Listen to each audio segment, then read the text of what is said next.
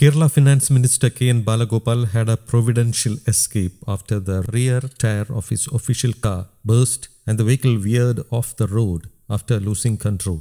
However, nothing unfortunate happened as it was moving at a low speed of 20 kilometres per hour. The incident occurred on Friday night at Kuravankonam in Thiruvananthapuram city. The vehicle stopped after skidding. The minister continued his journey in another vehicle. He was using an Innova car that had covered 2 lakh kilometres. The Finance Ministry has reported the matter to the Tourism Department as it looks after the official vehicles of ministers. The Finance Ministry has informed the Tourism Department that the tyre along with the disc exploded as the vehicle has become old. Though several ministers including the Chief Minister shifted to new vehicles, the Finance Minister chose to use the old vehicle. Despite pressure from security officials to change the vehicle, the minister said he would keep the old vehicle in view of the current economic situation of the state. News Desk, Kaumudy Global.